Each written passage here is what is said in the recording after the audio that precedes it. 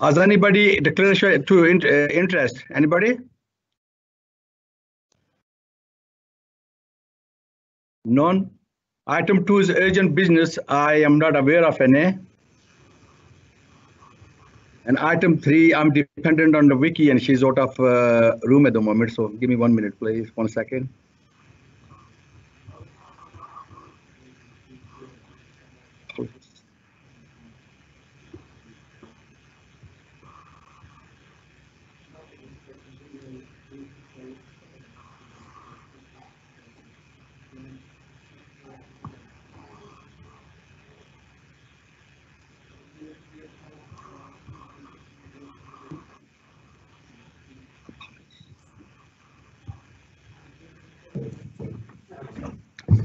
Item 3, apologies.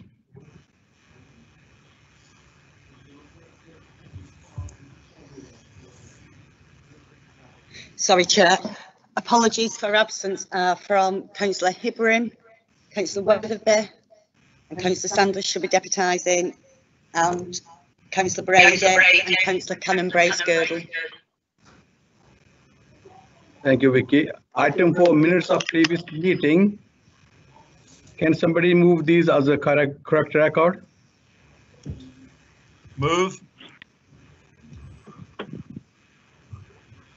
Could somebody second? Yeah, second. Thank you. Thank you. Item 5, proposed committee work program for 2020 and 2021. I'll hand you over to Mrs. Rich. Thank you, Chair.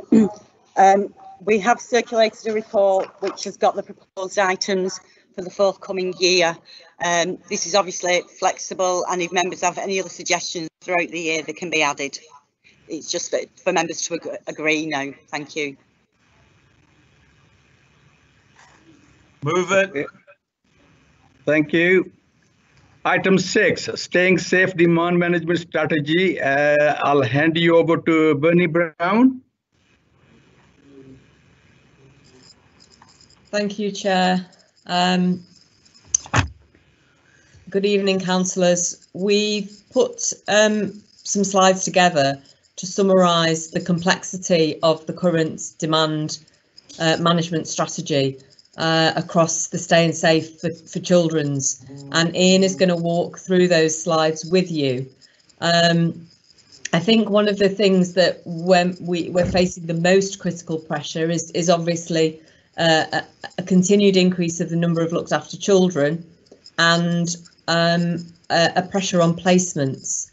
And I'm unsure but hopeful that colleagues from the Bolton News have dialed into this scrutiny presentation this evening, because I think that as a council we would like them to consider doing a positive profile on recruitment of foster carers in Bolton following this presentation, and I would welcome some contact to myself from the paper so that we can progress a dialogue about how we can engage with foster carers and the community and encourage an interest in foster carers. And I would welcome views from councillors if you have proposals when Ian's finished his slides around how we might engage members of your own community in thinking about foster care as a career, given the pressures that we're under. But I'm going to hand over to Ian to summarise the scale of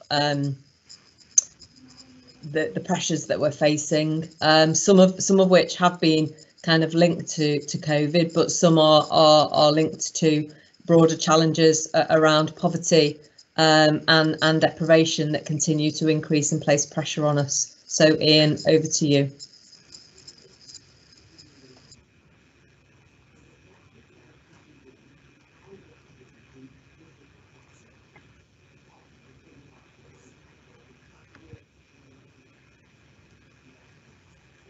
Ian, your microphone's muted. A great start. Good evening, councillors. My name is Ian Walker, Assistant Director for Staying Safe. And as Bernie was referencing previously, I think managing the demand placed on any social care organisation is a big challenge at the best of times.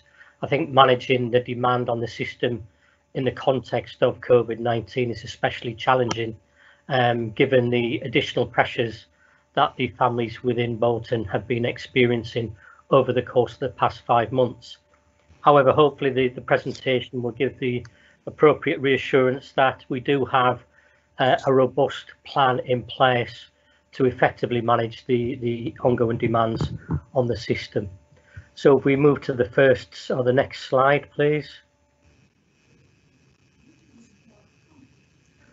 So within the referral and assessment service, which is colloquially termed as the front door, the point at which contacts are initially received from referring agencies and from families, we can see that the contacts are back now at pre-COVID levels, around 175 to 185 per week.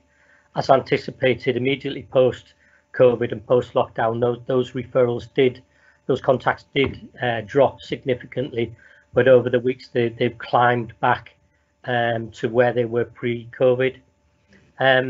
This is a bit of an anxiety for us going forward, because the referrals from schools has only been at around 0 to 15% of previous levels, and yet we know that schools are our second largest referring agency after the police. So come September, when the schools reopen, we anticipate that our contacts to the front door will exceed, or likely to exceed, where they were pre-COVID back in March. Further to this, the contacts and referrals that we're receiving are demonstrating extremely high levels of complexity, and that results in high numbers of strategy meetings to consider whether children have reached the threshold of significant harm which would warrant a child protection investigation.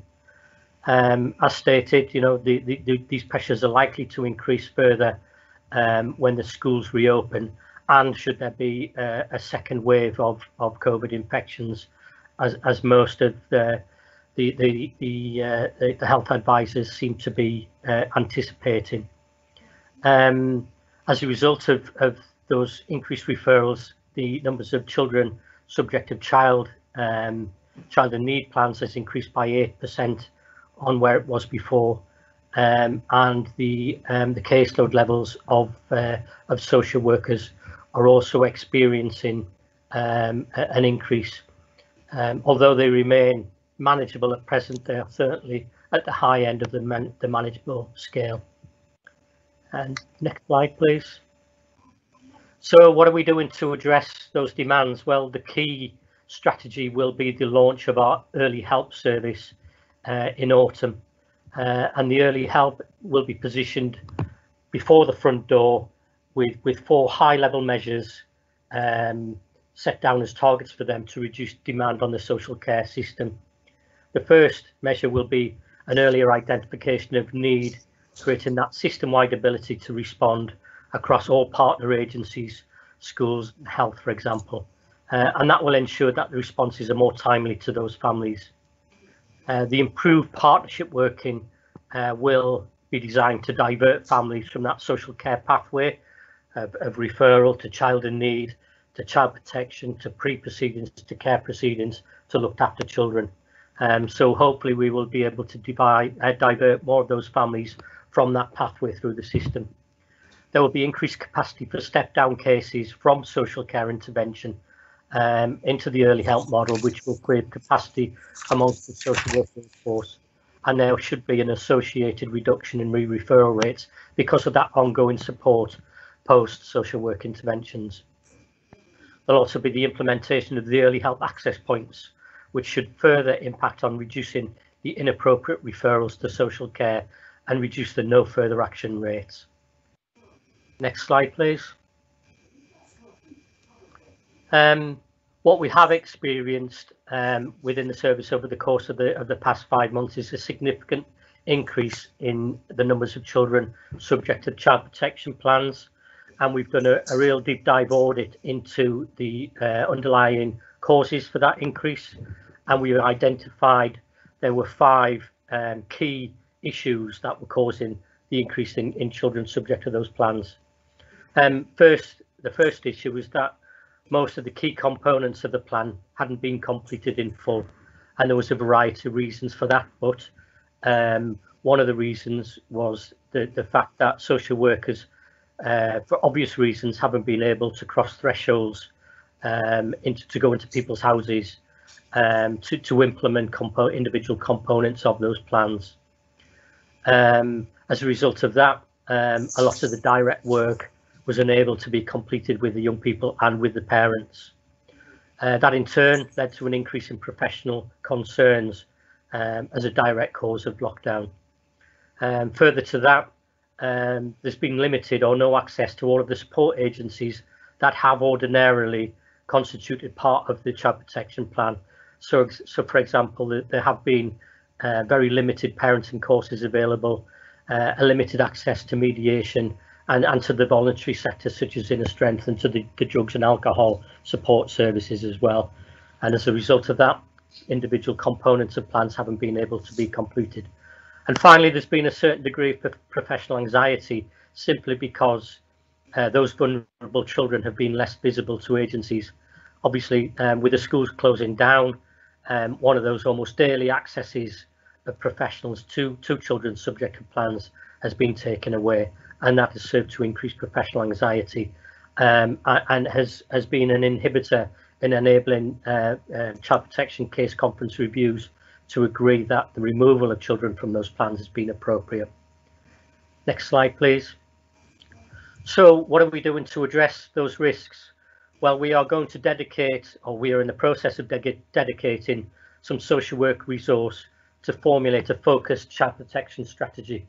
So we're looking at those families who we feel are appropriate or the closest to having their plan removed because they're working with as well, and going in and working directly with those families to address the shortfall in the completion of the plans in a focused way, to hopefully give the child protection case conferences greater confidence in the suggestion or the recommendation that those plans be ended.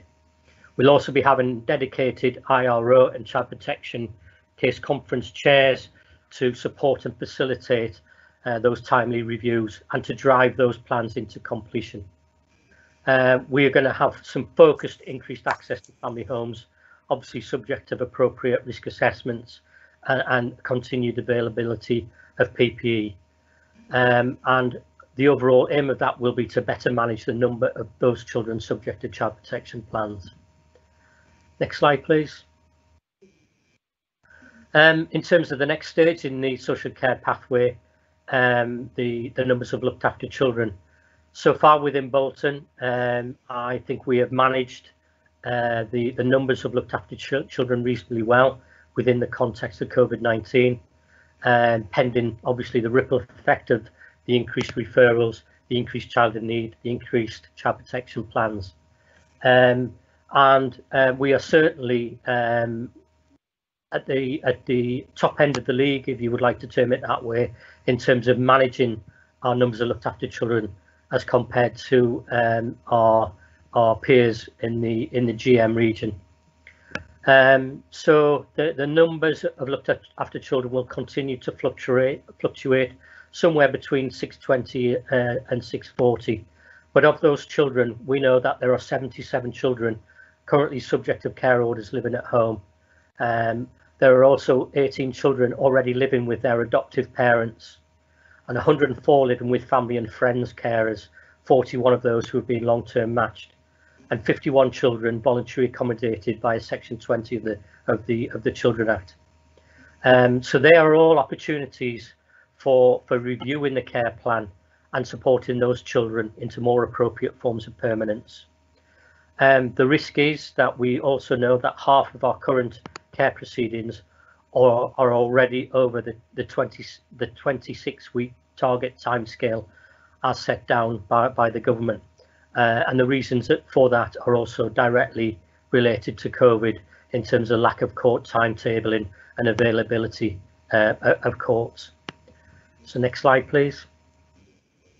So in terms of managing the numbers of looked after children, we have already reopened Trackside, which is our short breaks provision for children with complex health needs.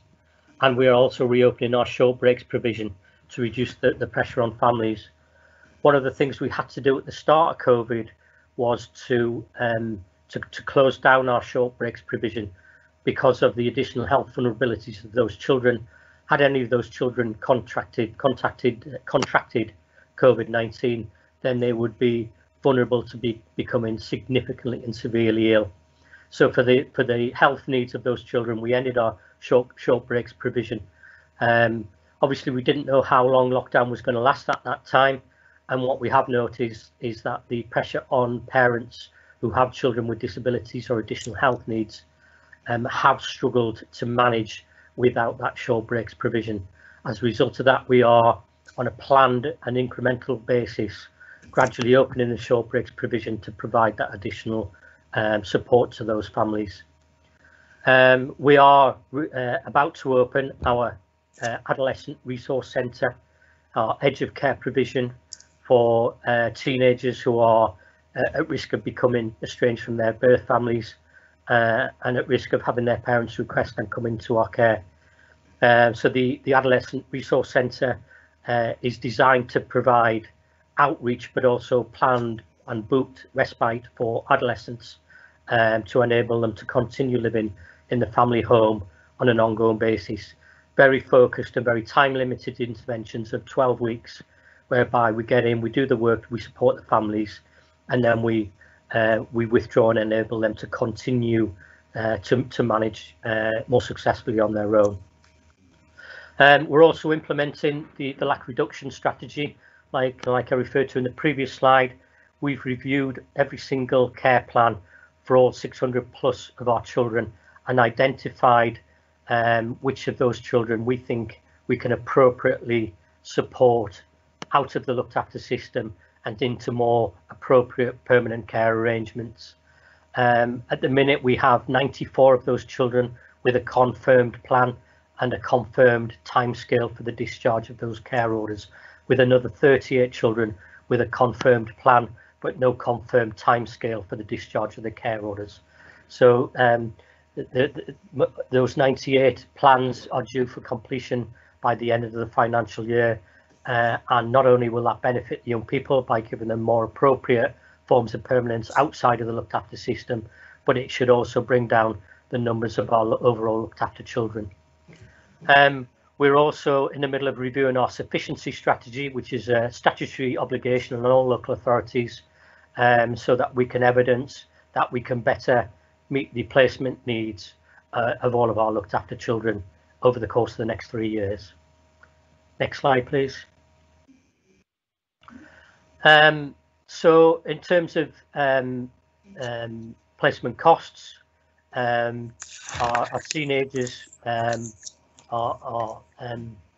we have a significant number of teenagers who are placed in out of authority residential placements, and two things then. Obviously that brings significant financial pressures, but it also brings challenges for those young people, because we know that at the ages 16, 17, most of those young people who still review Bolton as their hometown start to drift back home. So we can manage that on a more planned basis. We can better ensure that those moves back to their hometown are more successful to them, and we can help them, support them into a successful transition into adulthood. So part of the plan for the step down process is just to accelerate that move to semi-independence within the Bolton Borough for the 21, 16 and 17-year-olds who are currently placed out of the borough. And as I said, it will give them benefits. It will be a smooth transition rather than one significant step, and bring with it significant cost savings. Within that, we have got dedicated placements at the supported lodging provision within Bolton to facilitate those step down plans.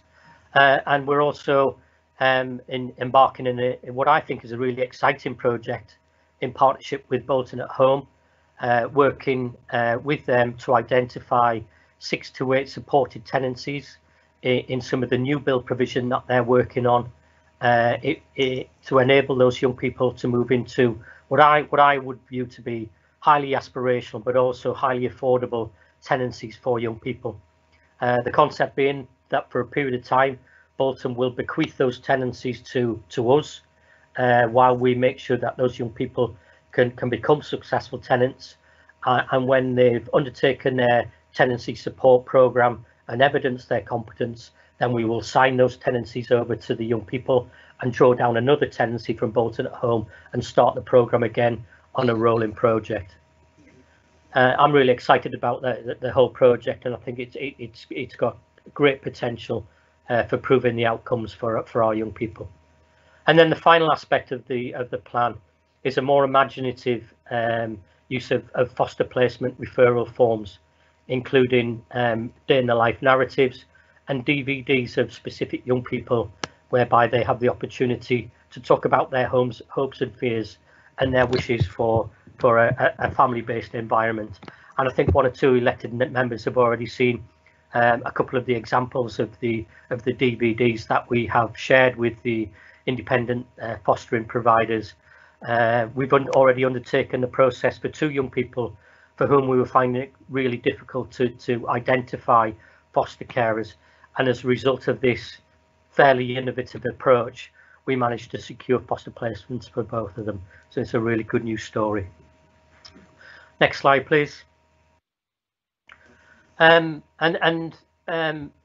the independent fostering sector is a key component of our sufficiency strategy, obviously we would rather that our children were raised within our own foster care provision. So foster care recruitment is going to be a key component of this demand management strategy. Cost is an issue because, as you can see, our foster carers cost approximately half what the independent fostering agency foster placements cost. Obviously, because we're a not-for-profit organisation, whereas the IFAs do have a business plan where profit is a factor. But more than that, we know from our own performance reports that placement stability is more likely to be achieved for our children where they're raised within our foster care provision than when they are raised within the independent fostering agency provision. And we also know that placement stability is one of the key predicators for successful outcomes for our looked after children, hence the importance of boosting the numbers of our in-house foster carers. At present, we have 181 mainstream foster carers and 131 family and friends foster carers. Like all local authorities, we're facing a bit of a demographic time bomb because a lot of our foster carers are relatively advanced in age, and so the numbers of retirements in the coming years are going to grow. However, our revised recruitment process is robust and strong, and since the 1st of April, we've had 167 inquiry leads, which has led to 11 new carers currently in the process of assessment. Because of our revised process, which I'm going to walk you through, our inquiry leads have increased by 48% this financial year on last year, and our registrations of interest have increased by 22% as compared to the same period 12 months ago. And you can see from the graph at the bottom of that slide the huge spike in expressions of interest and the resulting increase in registrations of interest since we revised our marketing processes. So next slide, please. How do people inquire? Now, what we didn't have within Bolton was a really strong footprint on social media, and we know that most people nowadays get their information through the internet. So now, as of this year, 61% of the inquiry leads come through Facebook, and 22% of the registrations of interest come through the same route. and a further 28% through our revised fostering website form, and 56% of the registrations of interest come through that way. Our social media presence is much stronger. We are still a little way down on the league table when you Google fostering in Bolton as compared to the independent fostering sector for my liking. Hopefully, as our social media presence grows, we'll climb up that league table and hopefully aim to be the first site on the search engine when you Google fostering in Bolton. Next slide, please. This is just a little bit of the analytics, so you can see how forensic we are now in our marketing of our fostering provision. We can identify the number of web page visits. We can identify how long individual users stay on which page, so we know what interests them. Is it the allowances, or is it the additional benefits, or is it kind of the more altruistic benefits to be gained from fostering, of which there are many. So that's just kind of a bit of a graph of the analytics that we then use to follow up with individual people who log on to the website to keep them warm and to keep their interest in fostering for Bolton. Next slide, please. So the digital marketing campaign, in terms of the impact, 754 clicks, which is increased on month. The click-through rate, which is the number of people who log on to the first page and actually work their way through every single page, is 8%, which is way above the benchmark of less than 2% that the fostering industry is evidencing on a national basis. So we know that when people do click on our website, is sufficiently interested to hold that interest right the way through. The cost per click currently costing around £3.60, but as more people click, the cost of that will decrease month on month, and that ensures that we are only bidding the necessary amount to generate leads. And as you can see, 75% people click using their own mobiles. And then on Facebook, you can see the reach, that the number of people who have seen the ads, which is a huge number, leading to the 3,000 plus clicks, and the link clicks where people go directly through to the website. Again, it's just important for us to make sure that we're directing our information to the right resources to give us the best chance of recruiting the most foster carers that we possibly can. Next slide, please. And there's, we then monitor every single contact that we have, either in person or through the social media or through the website. And so far, we have not yet quite halfway through the financial year. We already have 4 new foster families approved, a further 5 in the midst of assessment, and a further 11 waiting to undertake their training, after which they will initiate their assessment. So if you're adding that together, that's 20 prospective new foster families, and the target for the whole financial year is 23 new foster families. There are 12 further people on hold. Primarily, it has to be said, that's due to COVID-19. Obviously, people not wanting to undertake direct family home visits from social workers because of lockdown and social distancing and self-isolation. But as lockdown's lifting, we will be re-engaging with those 12 families and instigating the assessment process.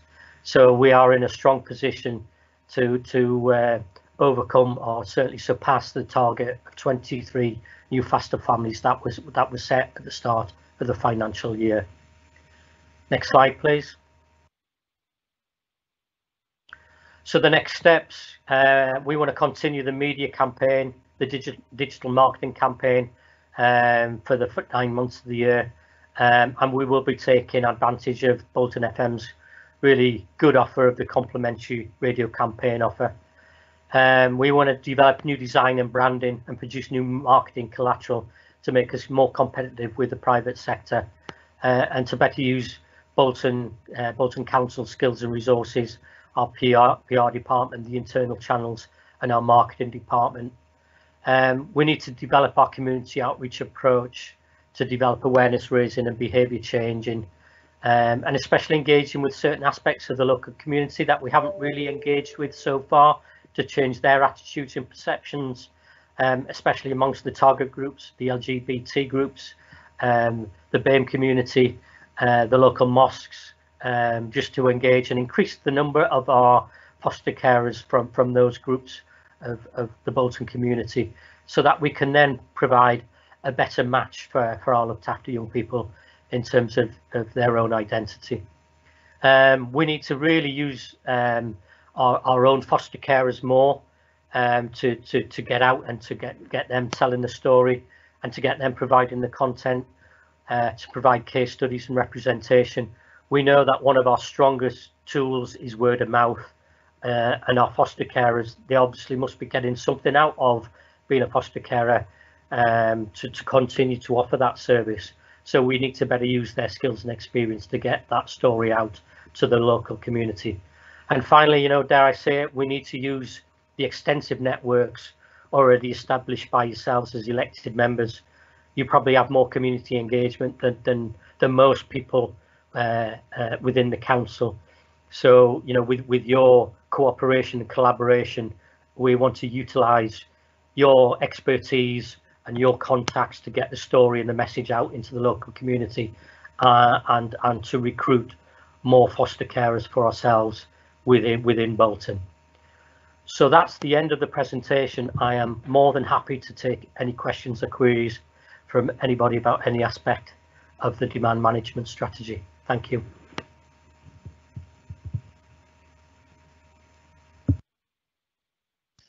Councillor, your microphone's muted.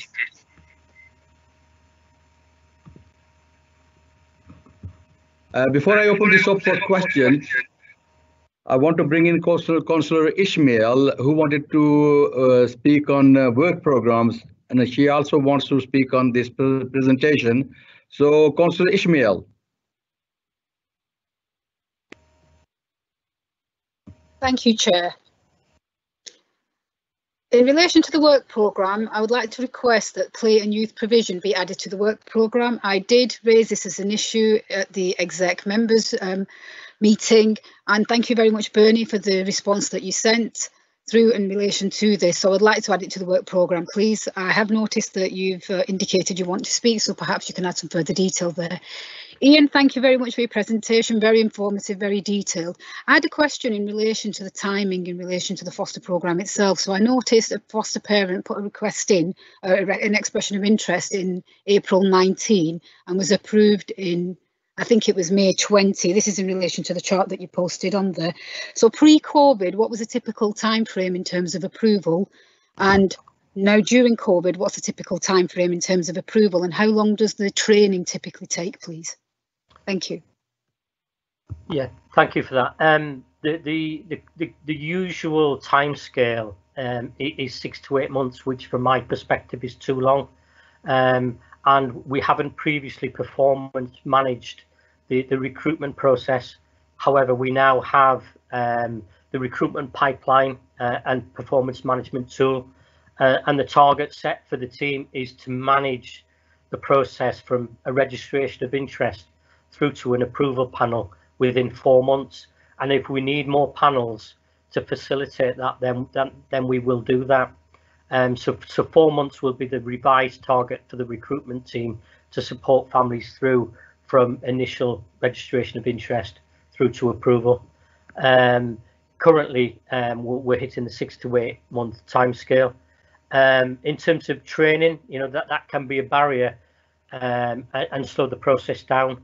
But I think there's an opportunity to work more collaboratively across the GM region and actually share, because we all run the same training program, because it is a BAF, British Association of Adoption and Fostering Training Programme, there's an opportunity there to work more collaboratively with GM partners so that we can actually offer more timely training to those prospective foster carers across the GM region. Thank you, Chair. I had a follow-up question, Ian, if I may. In relation to fostering itself, how do we compare with the rest of GM in terms of the number of children placed in with foster carers, as opposed to with the independent fostering agencies? I couldn't give you those figures off the top of my head, but if you give me a couple of days, I'll do the research and I will come back to you. It's not something that we that's generally reported to my knowledge in the GM wide report, but I will speak to some of my AD colleagues to see how they manage and come back to you if that's okay. Thank you.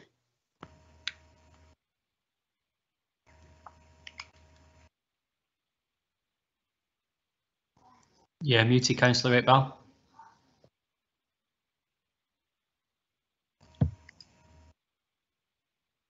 Sorry about that. Councillor Murray wanted to speak, so I'll bring in Councillor Murray. Thank you, Chair. Can I just add that besides staff being anxious about not being able to do their visits to vulnerable children, the elected members have also been quite anxious as well. I have a few questions, but I don't want to hog, so I'll ask the first question and see what everybody else is doing. Can you tell us the average caseload for a social worker before COVID and maybe after, please? I can do, yeah. Prior to COVID, we were averaging somewhere in the region of, well, it's around about the low 20s, 20 to 23. We're now up into the high 20s, 28, 29. We have a small number of social workers who have caseloads over 30, but once they reach that level, there's a focused management intervention program to support those caseloads come back down. Sometimes it's just a matter of process and getting cases closed. So at the minute, like I said, it's high end of manageable, but hopefully with this overarching demand management strategy, those caseloads shouldn't increase any further, and should in fact come down over the course of the coming months. Can I be cheeky and just get another one in before somebody else comes in about, I'm really glad you've got Avondale open. What about, sorry, you've got Trackside open. What about Avondale, and what about the Tumor home, or have we not got the Tumor home now? Thank you. No, I don't think we have that home anymore. In respect of Avondale, it will be reopening. There just needs to be some building work completed on it. And once that building work is completed, then Avondale will be back up and running and offering short breaks provision.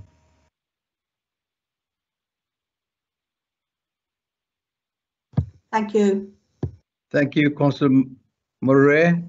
We have Councillor Debbie Newell as indicated to speak. Councillor Newell. Thank you, Chair.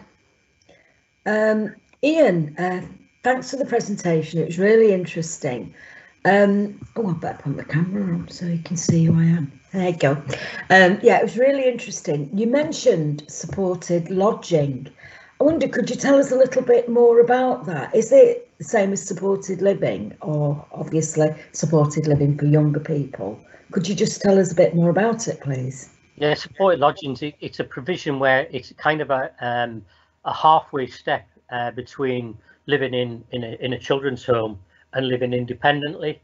So, you know, these are young people approaching adulthood, so they are facilitated a certain amount, a greater degree of freedoms and flexibilities. They do their own, they do a lot of their own care, so they are supported to cook their own meals, to do their own washing and cleaning, all of the household chores, the budgeting, but also more importantly supported into employment, education and training opportunities within Bolton as well. but there are staff available 24/7 to support them. So it's kind of a halfway house type scenario, if you like, because I think, to expect children to come out of children's homes, very structured environment, group living, where even a lot of your social life might be organised for you, to then expect them to step straight into sole pure independence is a big ask for anybody, never mind young people coming out of the looked after care system. So it is a graduated process over the course of a number of months to enable those people then to take the next step towards independence and those hopefully those supported tenancies I talked about in the presentation as well. Thank you. We have a really good arrangement with some of the providers and their outcomes really are strong within Bolton. I've got to say, I've only been in Bolton for 6 months now. It seems like an awfully long time, but I've got to say one of the things of many that's impressed me about Bolton is the provision for care leavers is really varied and really broad, so that we can actually tailor make, or we can better match the needs of the young people to the individual providers, and I think that's probably why the outcomes for our care leavers are quite relatively strong. Thank you. Thanks, Councillor Newell. The director has Bernie Brown has indicated to speak. So, Bernie. Thank you, Chair. Just wanted to check with Councillor Ishmael if she could email me just the detail on which element of youth and play she wants as part of the scrutiny. I think I have a sense, but it'd just be good to get some clarity so that when we do the presentation for scrutiny, we hit the right elements of the presentation. So if Councillor Ishmael would be happy to email me, Chair, and then we can make sure we cover off the key elements.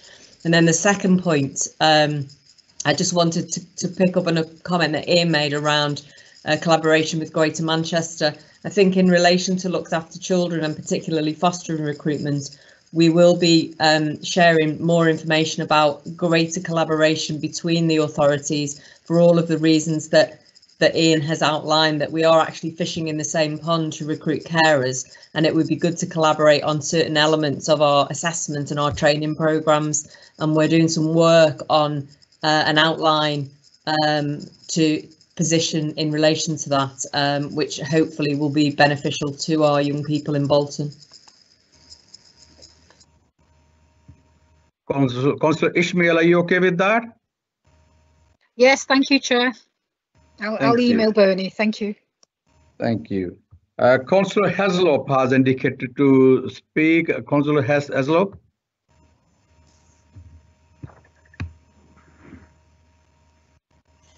Thank you, Chair. Ian, I want to stay focused on what Councillor Newell was saying relating to supported lodging, and then the next bit, which was going on to the semi-independent accommodation or initiative through Bolton at Home. Now, the supported lodging thing, you said you're working in some partnerships with some really good companies. Could that not be done in-house with the council, given the fact that a lot of the private stuff, as you previously mentioned, you mentioned the IFA versus, our own fosterers being twice the cost. I'm wondering whether there would be a cost saving there.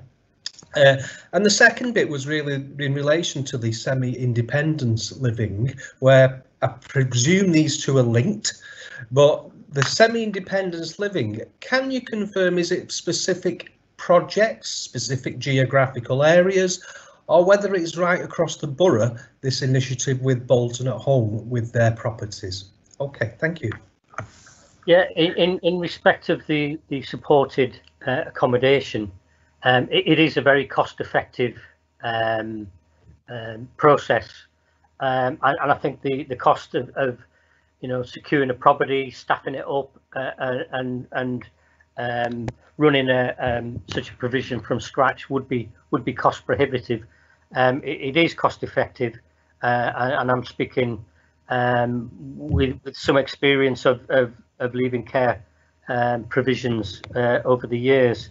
And you know, if the quality of service was a concern and the costs were high, then it would be something that we would consider. But as I stated, the outcomes achieved are good and the costs are reasonable. And so I'm content for the time being to continue with the provision as it is. In terms of the Bolton at Home provision, it is going to be very much young person led. So Bolton at Home have a range of properties and new build properties across the whole of the Bolton area. And what we don't want to do is to create a kind of for want of a better phrase, a care leaver ghetto, which may then become a bit of a magnet for negative influences in the community. So it will be very much dependent and guided by where the young people themselves want to live. They may want, they may come from a particular area of Bolton and want to return there, or they may want to be closer to the town centre for access to college or work opportunities. But we will be very much guided by the young people's own expressed wishes and interests, because obviously the intention is that this will become their home for some time to come. So obviously we need it to be in the most appropriate place to their needs and to their own personal circumstances. I hope that answered your question.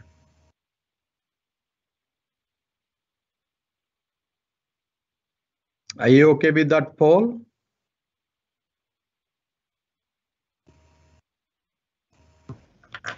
Yeah, that's good. Thank you very much for that. Okay. Ian, just the other point is I will, of course, be responding to the email. Thank you for your email recently in relation to a related issue, but I will obviously be getting back to you on that and may speak about another issue later on. Thank you. Okay, lovely. Thank you.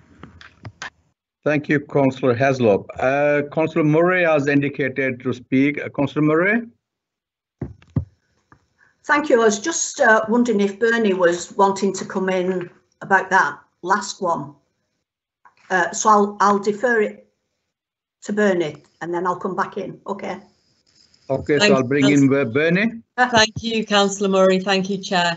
I just wanted to make the point that our commitment to our care leavers is really critical, and the diversity of housing support in all of the communities in Bolton is incredibly important. And so Ian and I would welcome your input and contribution into supporting our young people to feel like they can, one, stay in Bolton, or for children who've been looked after out of authority, that they can return to Bolton without prejudice. I think one of the challenges for us is that young people who've been in care have often a range of issues with family, with mental health issues, emotional well-being, access to education and employment, and access to good quality housing. This scheme, this collaboration, this partnership with Bolton at Home allows us to provide really good accommodation in a variety of places in communities where children have grown up and where you are all representatives.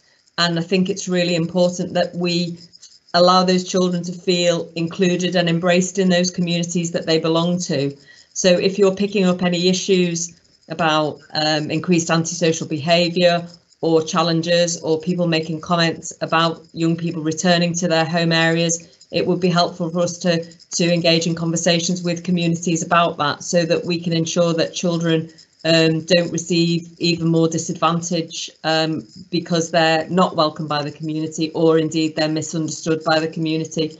So I think it's incumbent upon all of us to keep this dialogue alive about how committed we can be to investing in the future of Bolton's children, who unfortunately have spent a period of their lives in the care of the local authority.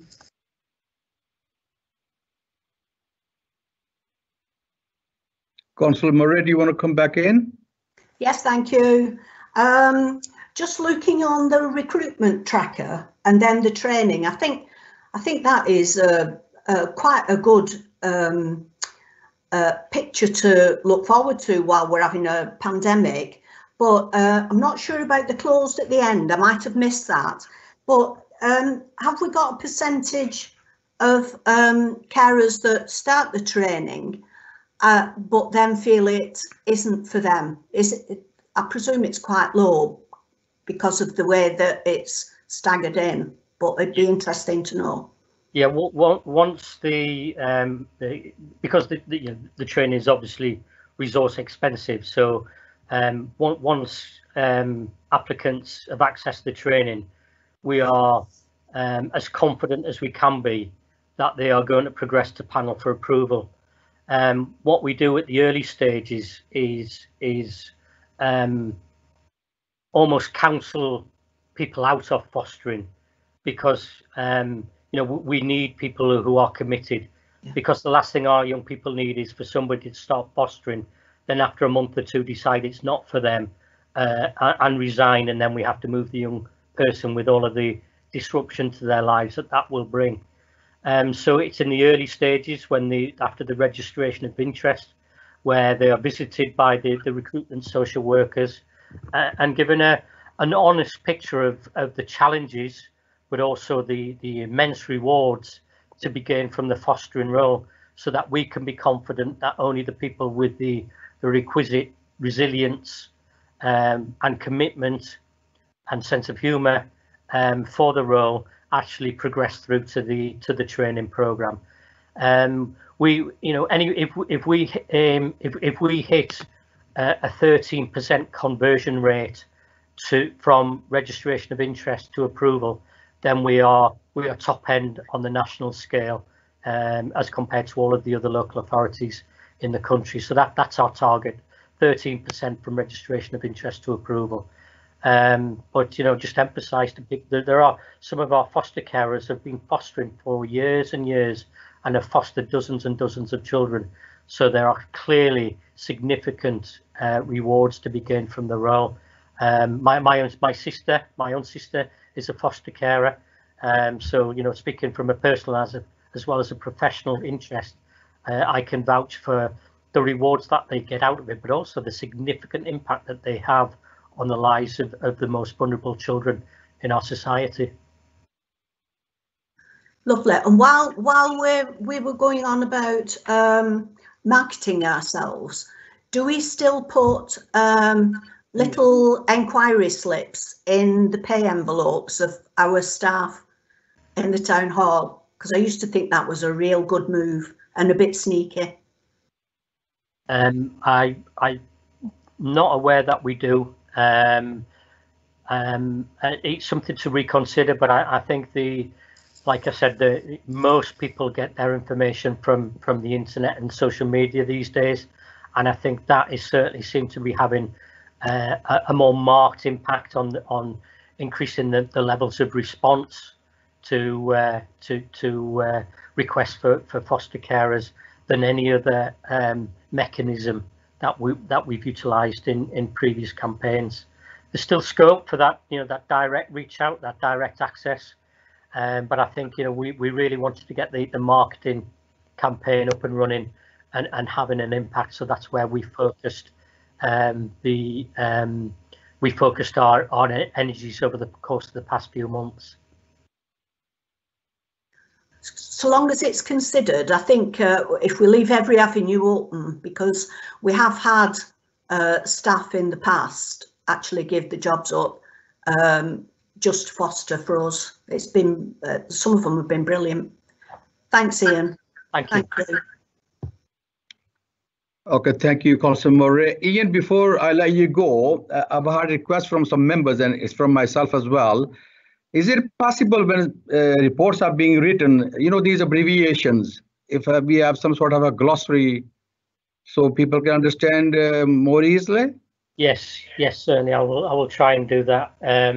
Yeah, I'll provide that, and I'll try. I thought I had done, and it might just be a bit of version control in my presentation, but try and first time I use an acronym is to actually then in brackets spell out what it means for future reference. But I will try and compile for elected members. Generally, I think it would be useful. all professions love their jargon, and social work probably as much as anybody. So I think elected members would find it useful if we had a jargon busting guide for them for future reference in any presentation that or any report that's being presented to any council body or meeting. Thank you very much. That's very much appreciated. And thank you very much for your very comprehensive report.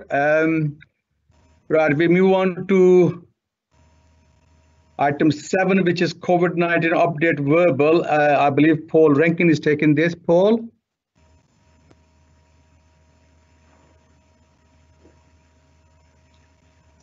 Oh, thank you, Chair.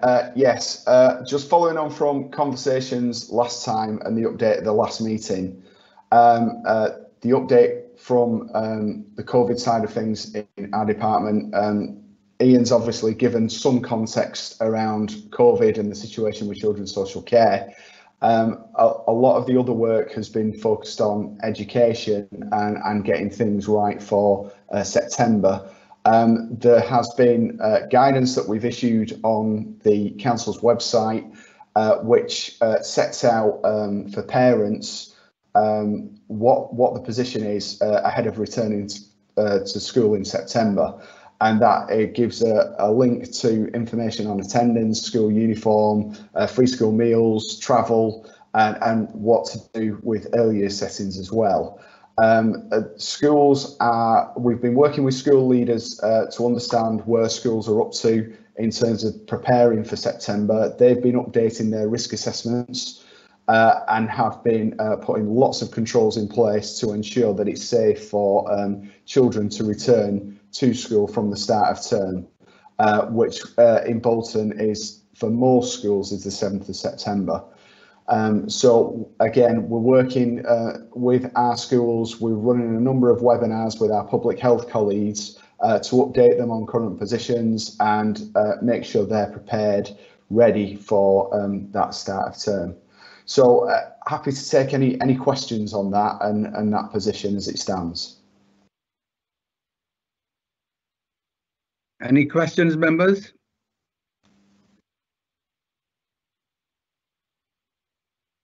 No. Thank you, Paul. We move on to item 8, which is members' business. Members' question. Have we got any? I've been told we have none.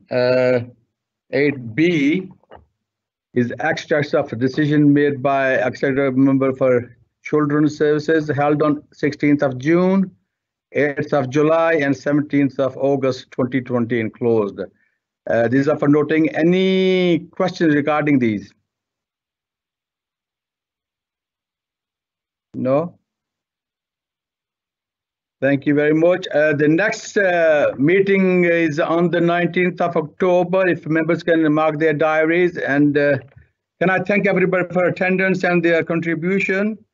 And I declare that meeting is closed. Thank you. Thank you, Chair.